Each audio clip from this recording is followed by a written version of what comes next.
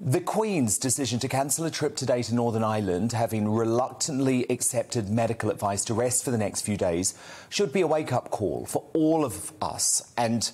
everyone around our great monarch. The Queen's schedule has been relentless for 7 decades, and even at her advancing age, she simply doesn't want to stop working. In the past couple of weeks, she travelled to Scotland for the opening of their parliament, had engagements at the Welsh Senate and Cardiff, and continued a busy schedule in London, including hosting this major global investment summit at Windsor Castle last night. But as I write in my column for the Mail Online today, the Queen's time and energy could and should be reserved for the national and international events that really matter.